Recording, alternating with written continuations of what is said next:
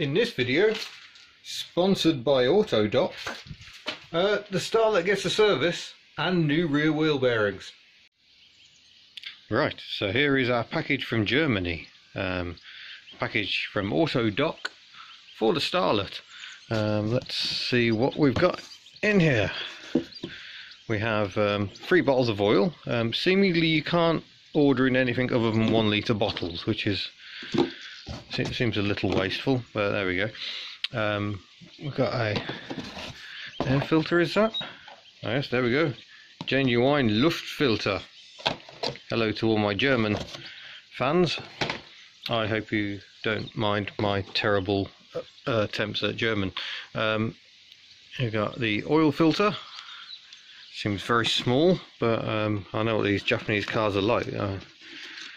I measured the oil filter and all the dimensions were on the website, so it was very easy to check. So it looks tiny, but that should be the one for the job. We shall see. It's about the same size as the one on the nipper. What have we got here? Well, that also says oil filter, but I think that one's probably fuel filter. Oh.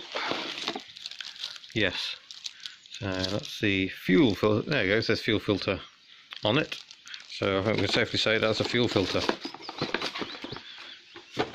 And then we've got 4 spark plugs, and I assume these are the wheel bearings. Oh, he says, falling over. Ashika wheel bearings. Oh, yeah, that's definitely a wheel bearing. So I'm not sure yet what sort of job they're going to be to change, but we've got 2 of those as well.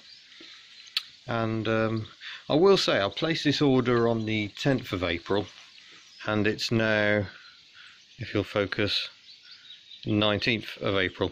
So it's not really what you'd call the quickest turnaround, but nonetheless the parts are here. They all look to be correct, and hopefully that means I can crack on and get the Toyota back up and running again, because that hasn't left the driveway since we got back from our extremely noisy trip to Sussex and Oxfordshire, and I would quite like to drive it again. The only slight issue is that I've got a classic Jaguar deadline looming. So I've been off to do things like this. So here I am, driving along in an Alfa Romeo, being chased by a tank.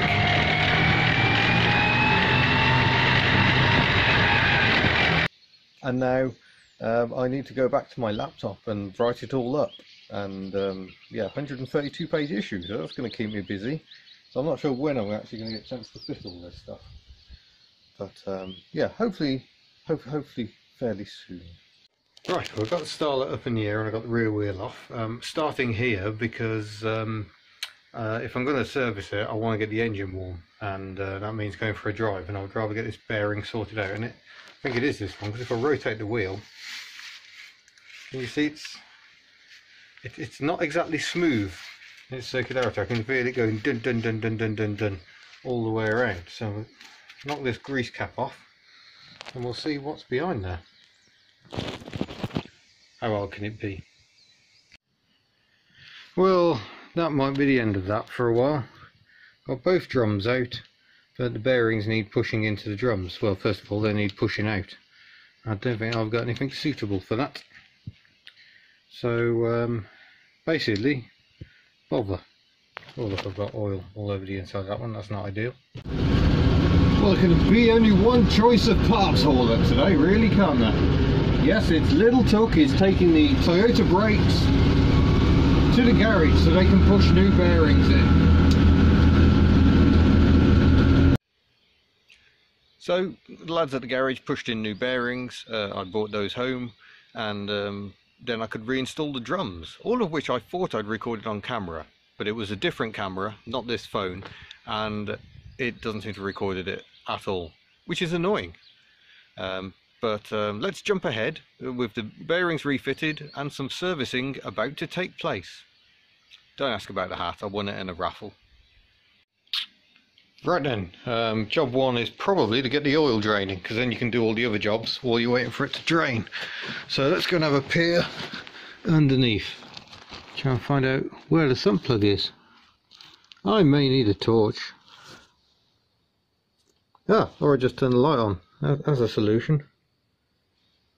Is that the sump there? Yes, I believe that is the sump. That looks like a little plug on the bottom of it.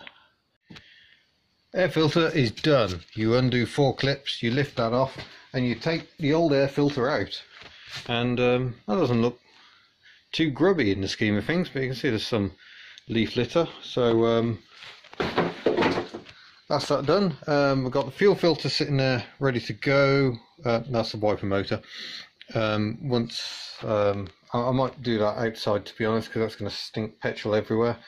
Can't get the oil filter off until the oil's finished draining from the engine, so I can make a start on spark plugs. Ooh, they're feeling a bit tight. I don't like tight spark plugs even. They make me nervous.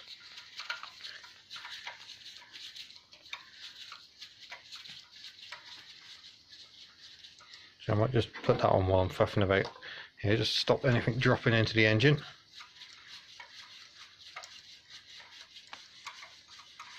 Oh, the suspense is killing me. What's it doing to you?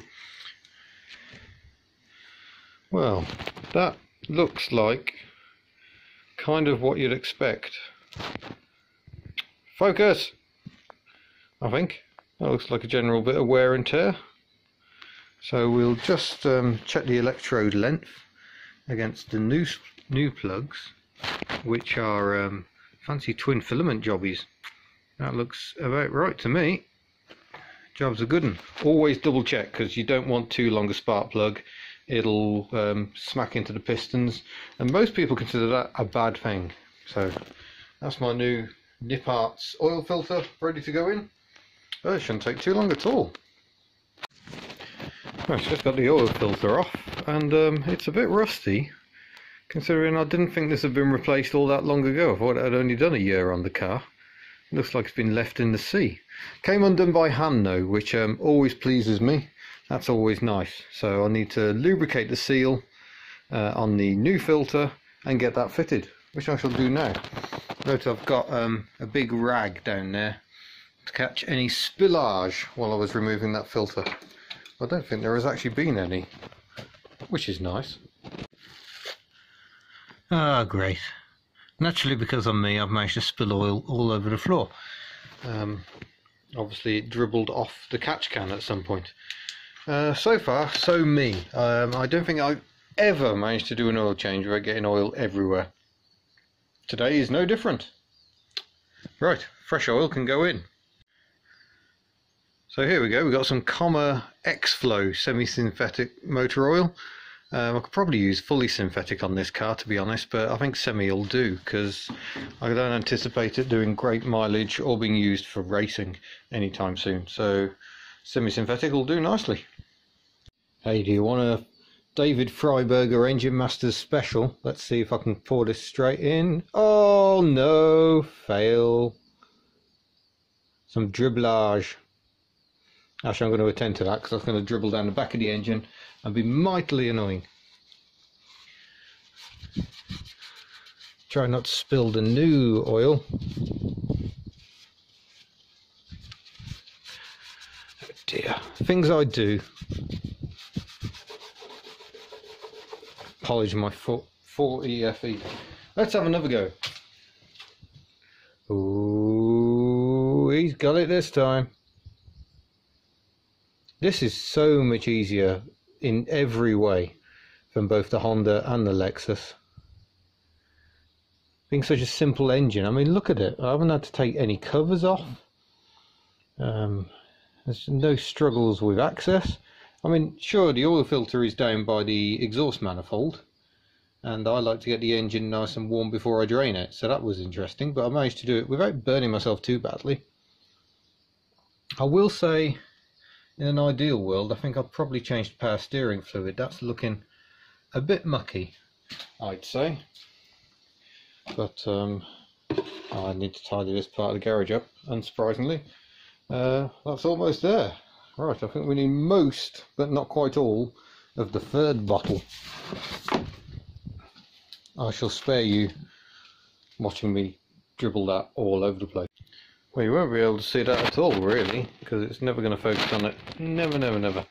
But we're just below maximum. I've just given the engine its first run on the new oil, and yeah, it's dropped just a little bit because obviously it'll be filling the filter back up. So let's give it a top up, and then we can go outside and do the fuel filter. Okay, this is proving more difficult than I thought, because you can see you need to get a big spanner on this big nut here, which is actually part of the bottom of the fuel filter, and then turn that the opposite way, and it's proving a pain. So that's what we've got. You can see the big nut on the end of the can, and I'm struggling to get a spanner on that and undo the union. Again, this filter seems to have been here an awfully long time, and my spanner is starting to round. That's not good. Not too much of a faff in the end, because Mr. Genius here, like I realised I can get the big spanner on this end of the filter, which leaves plenty of room to then get at the bottom union. So that one's on. Now I've got to do the top one, and we can fire it up, check for leaks. Just need to refit the collar, which is what I was about to do, so I shall do that.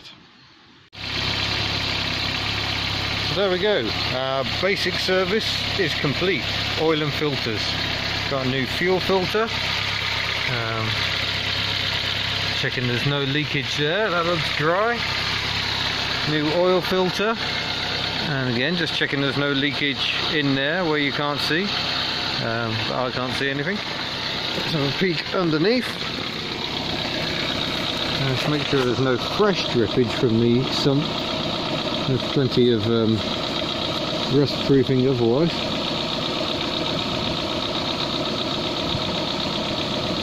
So there we are. Might also have a look at the front brakes, which we might be able to do with this style of wheel anyway. And yeah,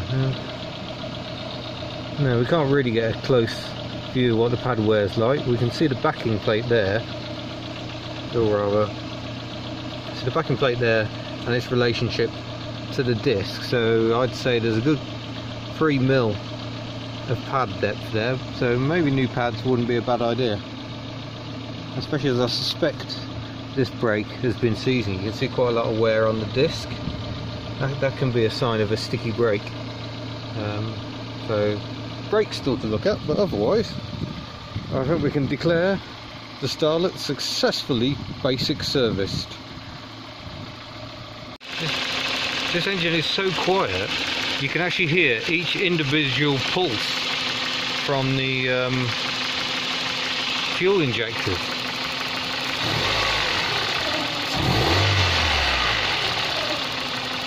Lovely. Oh, this is a car transformed, I think.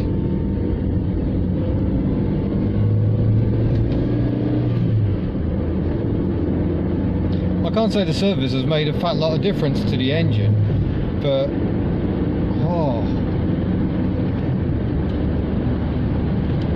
it's a heck of a lot quieter than the rear wheel bearings have been done. Clearly they were going anyway, and yeah, tightening them up for the MOT, just finished them off. This is the world's worst camera mount. Now I know why it was sitting in the garage not being used.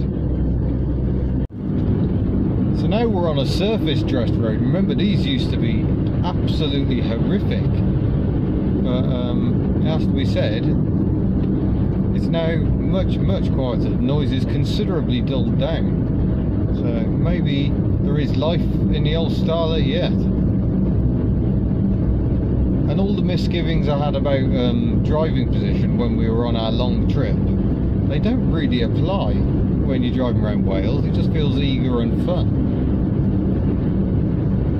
I'm quite pleased. The Starlet is good again. Hurrah! And there we go. We have one happily serviced Starlet. It's really not too difficult at all. Much quieter with its new rear wheel bearings. So thank you to Autodoc for supplying the parts and sponsoring this Toyota servicing video.